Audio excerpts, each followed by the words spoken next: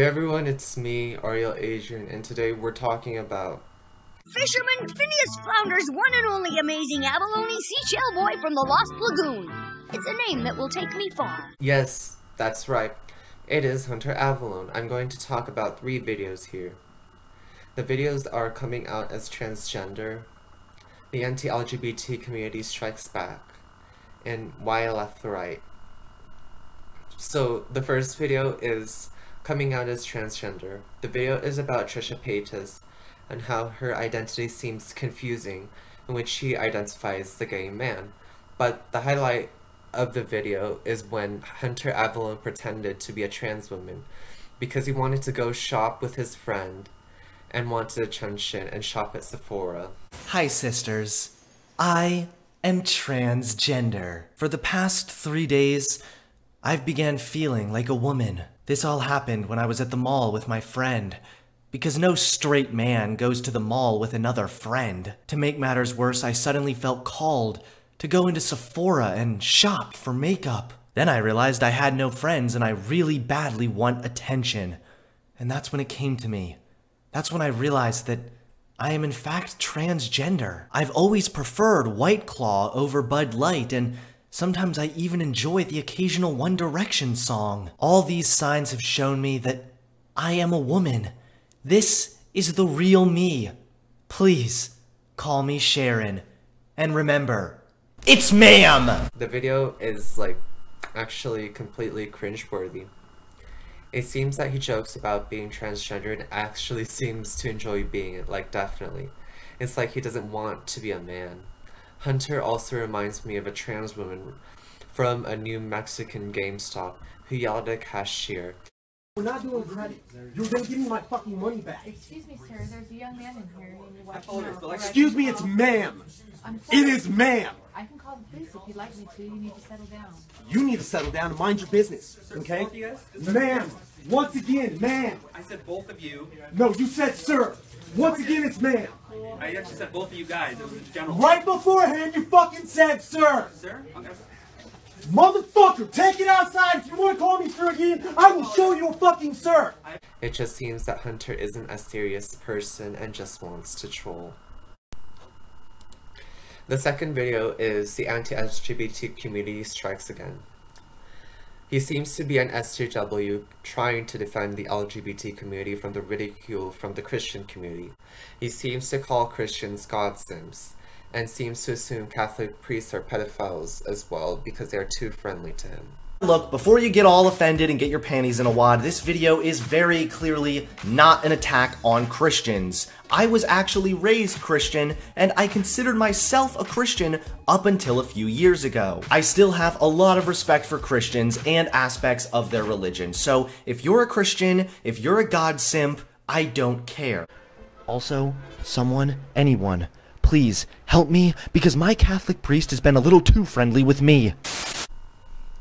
He actually ridiculed a pastor when he talks about telling the LGBT community to repent from their sins and his belief that the LGBT community is the cause of the pandemic. Our first little specimen is a man named Pastor Stephen Andrew. Andrew, who is pastor of the California-based USA Christian Church, has declared March to be Repent of LGBT Sin Month, a move he genuinely believes will save lives and the nation and protect from the virus. God's love shows it is urgent to repent, because the Bible teaches homosexuals lose their souls, and God destroys LGBT societies, Andrew said in a press release this week. I honestly feel like I could debunk this by just asking a few simple questions. First of all, why now? According to the American Psychological Association, LGBT people have existed for virtually forever. So why is God just now deciding to punish this unholy nation? Even more so, religious figures have literally blamed gay people for catastrophes throughout history. Well, I believe that the LGBT community does need to repent from their sins, but I think that all sin is the cause of this pandemic, and that it is truly a chastisement from God for turning away from him, not just the LGBT community. I think that everyone has a right to their opinion and beliefs. He also condemns a certain pastor to blame the pandemic on abortion. Shortly after, another pastor has blamed this pandemic on the legalization of same-sex marriage. There is a reckoning because the courts of the land passed a law to take an infant's life, that it was okay, and for marriage as we know it to be changed into something we have never known, he said. Both of their laws, biblically in Leviticus and Deuteronomy, are what God calls an abomination, and the Bible teaches us that God is long-suffering. He is not willing that any perish. He wants everyone to come to repentance, but there will be a time when the Lord says, enough is enough, skippity-hee-haw.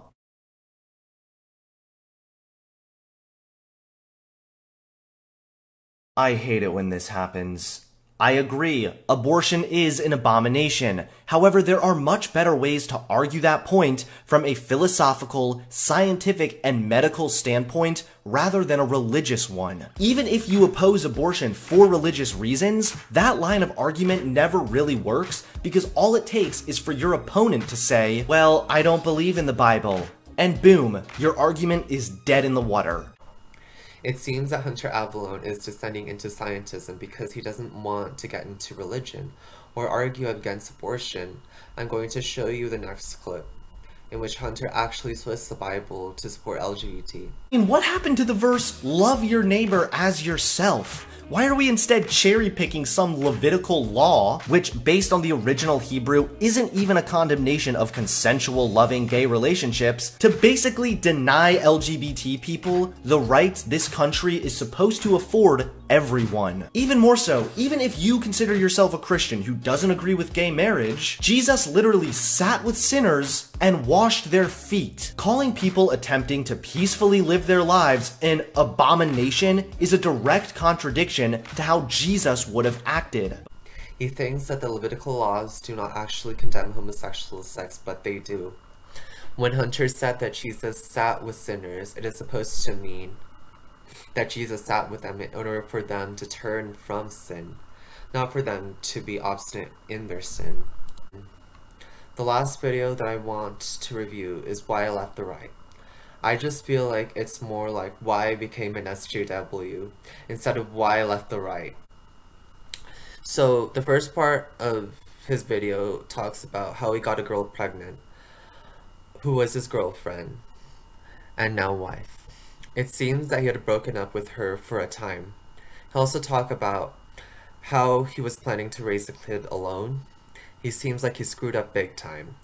He honestly got into a debate with Fosh, and it seemed that he changed his position on LGBT. He seems to want to have sympathy with the LGBT when it comes to gay marriage, which is grave matter. He also thinks that blacks commit more crimes because of socioeconomics, rather than because of the lack of fathers in the home or media influence. He thinks that conservatism is about the Enlightenment, which is partially true, but it's not the main thing. In reality, conservatism is about conserving tradition, not just the Enlightenment. He thinks that tradition is somewhat oppressive truly. He truly believes that the right is just an echo chamber when in reality it is the left that truly is. Have you seen how the left acts versus how the right acts? He seems like he doesn't often see that a lot of these scientific studies out there are politicized in order to fit an agenda, and that there is truly a lack of intellectual diversity when it comes to the academy. In short, it seems that Hunter Avallone is just brainwashed into being a lefty and SJW, not that he was always like that in the first place. It seems like he lost that conservative fervor that he had a long time ago. Thanks everyone for watching my video, and I'll see you next time. Bye bye!